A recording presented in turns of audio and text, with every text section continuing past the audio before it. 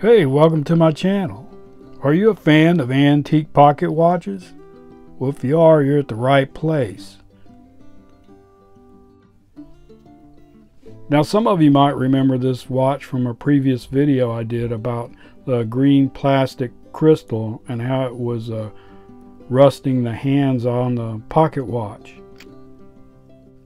In this video, I'll be disassembling this watch. This is going to be of a three-part series video. This will be number 1, and the second one will be about pre-cleaning and then doing a final cleaning, and then the third video will be about oiling it, putting it all back together again. I tried doing it all in one video, but it just turned out to be too long, so it's going to be in a three-part series. So let's look at this. This is a Hamilton 974, and it's got 17 jewels. The case is a little beat up. It's got a few dents in it, but I'm going to try to work those dents out maybe a little bit, polish it up, and get the case looking good. And of course I'm going to put a new crystal in it. I'd ordered a crystal, and also got some new hands to go on it because these hands were pretty rusted up and they just don't look good at all. So I'm going to put new hands on it. Before we get started taking this watch apart, let's talk a little bit about it. Like I said, it's a grade 974 Hamilton 17 jewel, and it was made in 1908. And it's a private label pocket watch.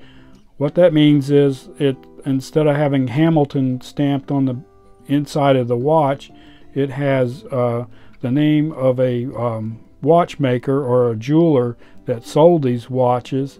And what the jeweler would do is he would pay Hamilton a little extra money, and they, instead of putting their name on it, they would put his name, the name of the jewel company.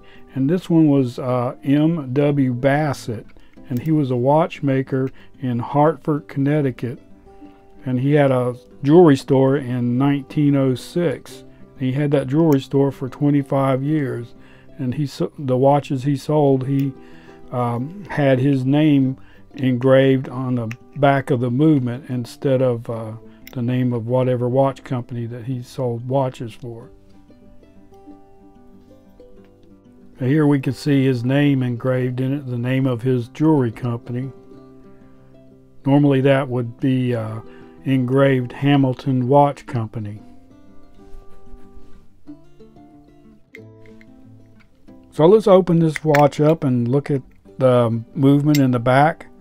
Well, it's a nice looking watch. It's nice and shiny. It doesn't have any oxidation on the winding wheels, and the damascening looks really nice. It's got gold colored screws that really stand out, and it's a nice gentleman's watch. It's not a railroad grade watch, but it's a really nice Hamilton. Hamilton made some really nice watches.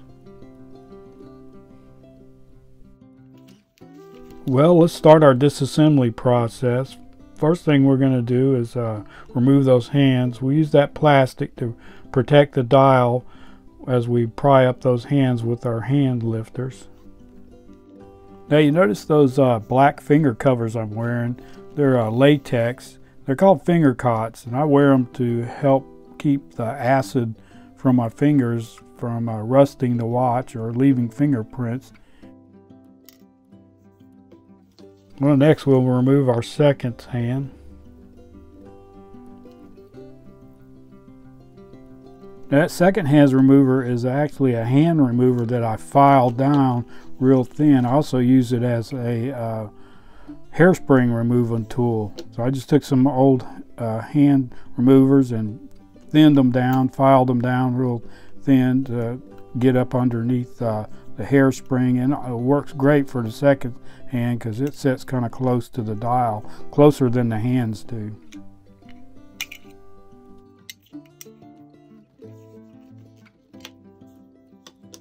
Well, the next thing I'm going to do is remove this movement from the case. I'm going to take these case screws loose. There's 2 of them.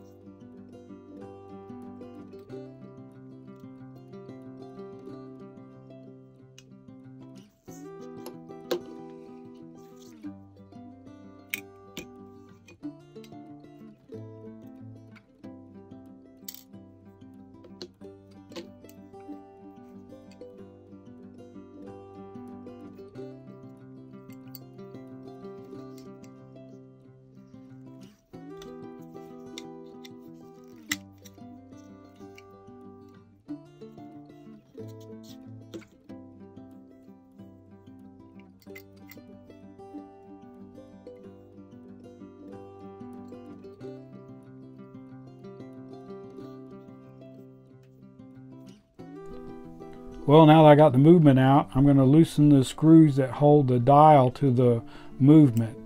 Now Hamilton put 4 of these screws in. It has 4 dial feet on the dial, and I don't know why. If any of you know why, you can leave in the comments and let me know, because it's a mystery to me. Most watches have 3 of the dial feet on them, but for some reason Hamilton felt that they needed to put 4 of them on this grade here. And there's another grade that I have that has 4 dial feet on it too.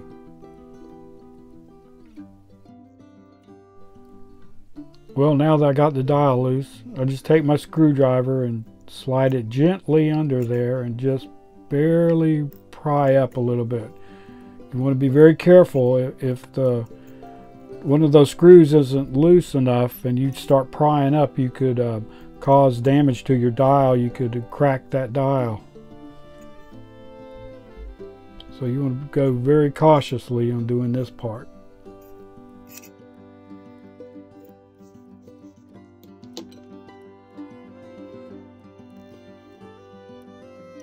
Well, I got the dial off. You can see those 4 little studs that were on the dial. Those are called the dial feet. Well, I got it in my movement holder, and let's start taking it apart. This first wheel I'm moving is called the hour wheel. This is what the hour hand attaches to.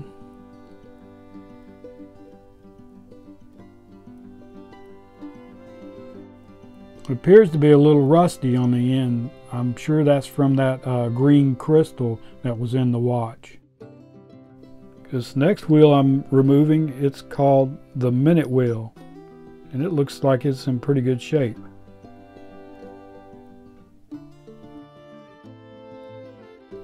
Next, I'll remove the cannon pinion with my tweezers. Just lift right up on it. It'll come off pretty easy.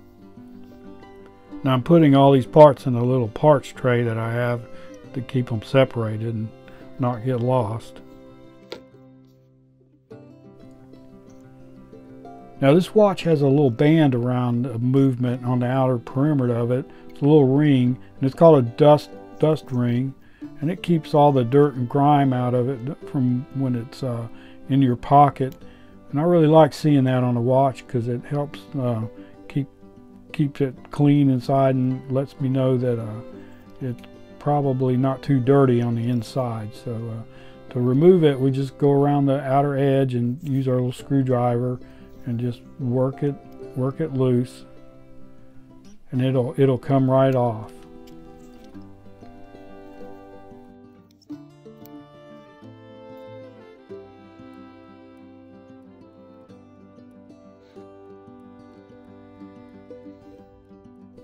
We're going to put our watch in our movement holder, and the next process is to remove the balance. You want to be extra careful with the balance. It's very delicate.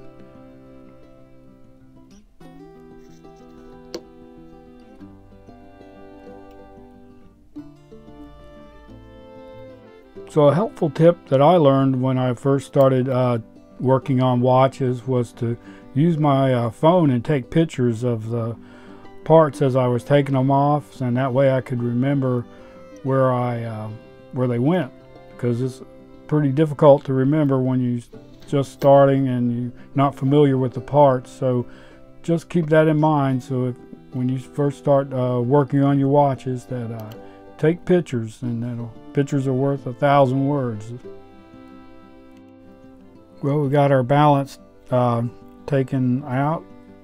I always try to use that peg wood anytime I can. That's like a third hand to help guide that balance wheel out.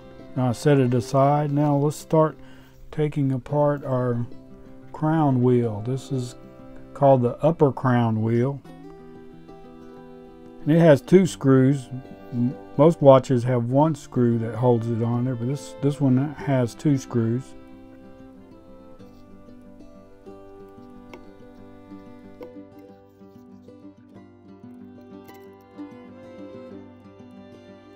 Just so you know, when I take all my parts off, I put them in these little parts containers to keep everything separated. And it also has a little cover you can put over it.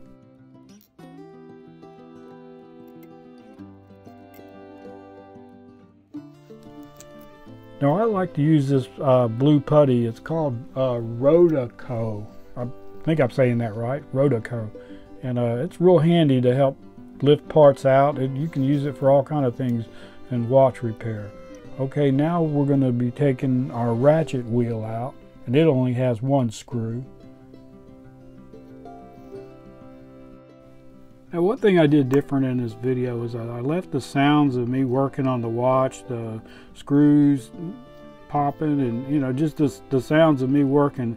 If you have a preference of not having it in there and just listening to the music, or just leave it in the comment section down below. Whatever your preference is, I'd like to know. So now we're going to remove our click. And if you're wondering what the purpose of the click is, I made a video on how to unwind a pocket watch, and I'll show what the purpose of the click is and how it's used. It also makes a clicking noise when you wind your watch.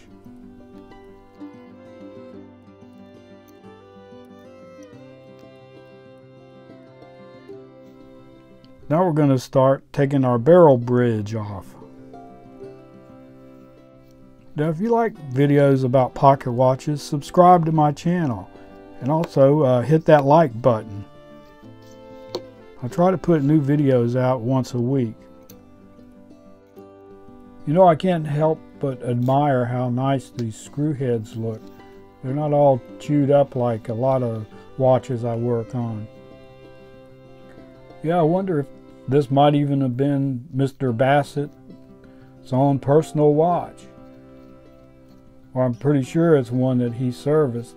He was a good watchmaker. He was in business for 25 years, and he had a prosperous business.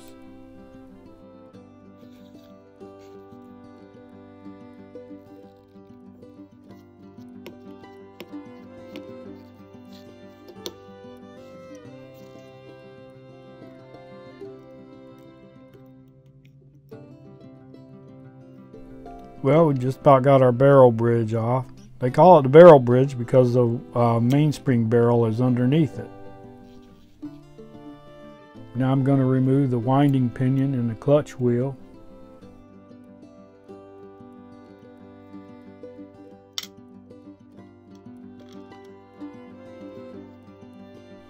Now we're going to remove our center wheel.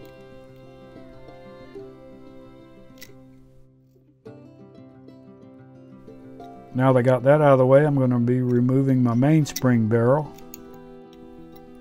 Wow, look at that masking underneath the mainspring barrel. Nobody'd ever see that except for another watch repair person. Right, now it's time to start removing the train bridge. Now, it's called the train bridge because the gears that are underneath it are called a train. As I said before, this is a 17 jewel watch, and the 17 jewel watch was considered to be a fully jeweled watch. Even some of the old railroad watches were allowed to be 17 jewel watches. Now that I got all the screws loose, I take my screwdriver, and there's a little slot where I can slide it in there and gently pry it up. You want to be very careful with this, because you don't want to damage any of the pivots on the end of these gears. Also, you don't want to take the chance of cracking any of these jewels that the pivots go through too by prying up.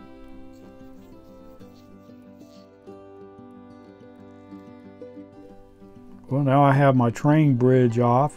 I'm going to be removing the third wheel.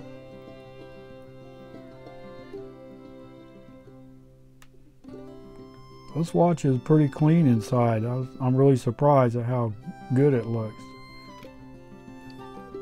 Now this is the fourth wheel. Now I'm going to remove the pallet bridge so I can get to the pallet, which is underneath it, so I can remove my escapement wheel.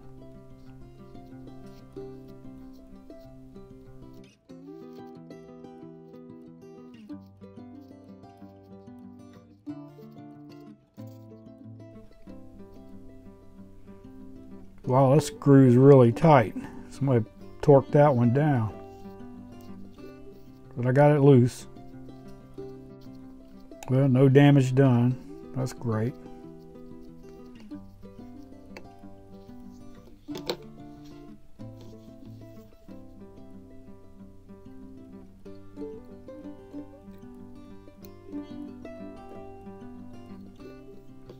Well, don't want to let loose. A little bit more on it.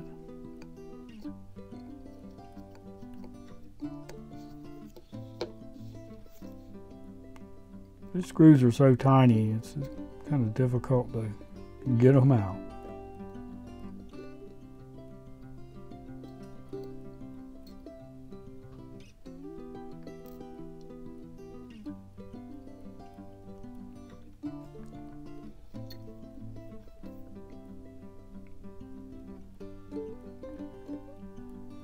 I'm going to take my tweezers and just gently pry up on it, remove it.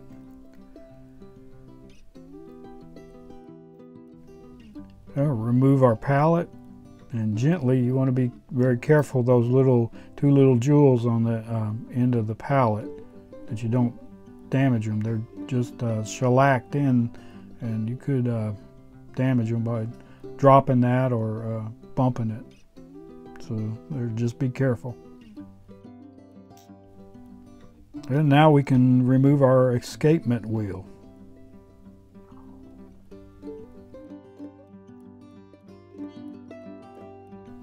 Now I flipped the movement back over to the dial side, and I'm taking apart the intermediate setting wheels. Got to remove those for cleaning.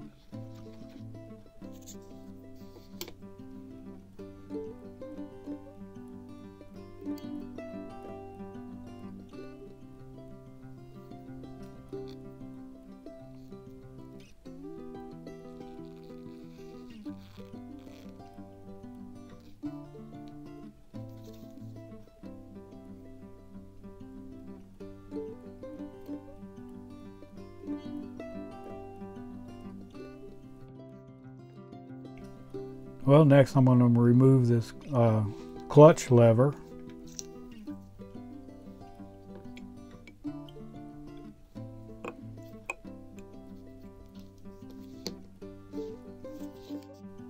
And again, I use a piece of pegwood to help me with removing this.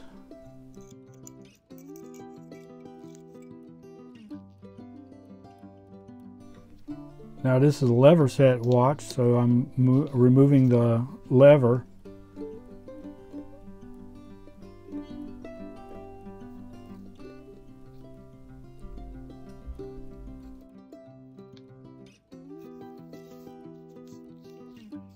And now I'm removing the clutch lever spring.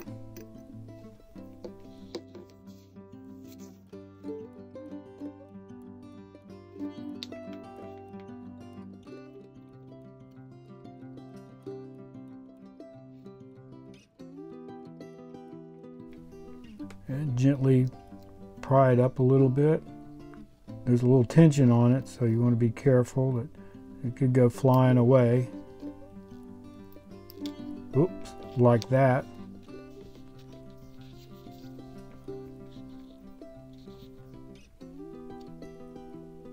Well, no damage done, I found it. And now I need to remove the balance from the balance bridge. There's two screws that hold the hairspring stud onto the balance bridge. I have to release those.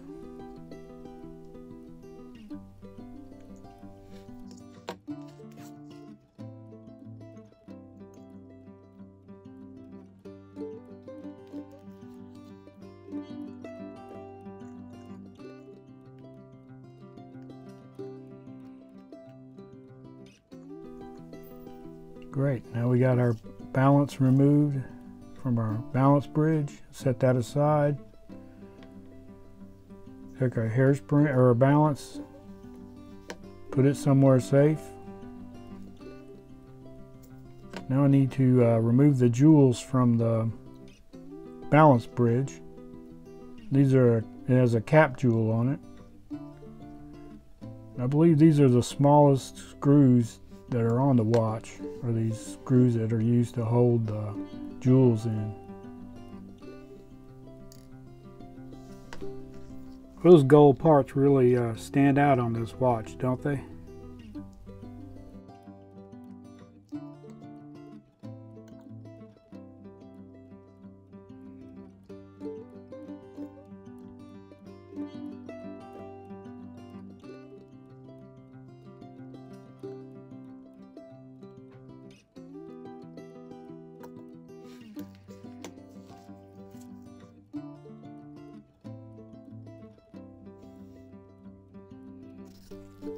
Now what I use to remove the jewels is a jewel pusher tool that has various size pushing pins on it, and I use a piece of pith wood, a big piece that I've shaved the bark off of, and I just push down on it and that jewel will pop right out. Sorry, my hand's kind of in the way, but you can see the jewel came right out. It's in a two-part jewel. You have the cap jewel and the pivot jewel.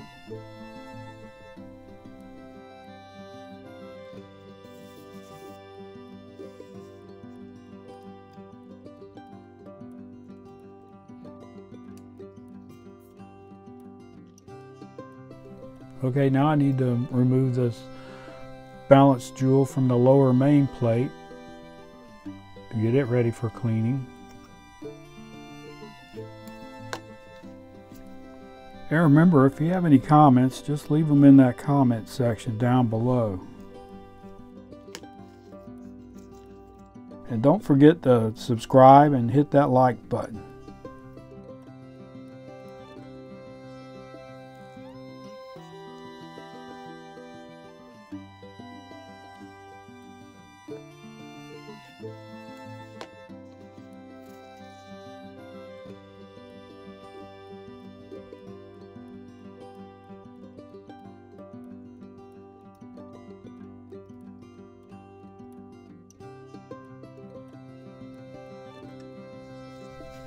And again, I put it on that piece of pith wood and used that jewel pusher to push that jewel out.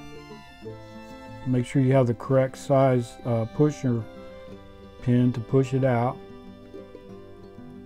Sorry it was out of frame. I thought it was in frame when I did it, but there's the jewels that have been taken out. I'm going to set them aside, get ready for cleaning. Well, I'm looking at the jewels underneath the microscope. And they look good. I don't see any cracks in them, so that's great. So we got it all taken apart and it's ready for pre-cleaning, and that'll be in the next video. And if you want to learn more about pocket watches, watch this video.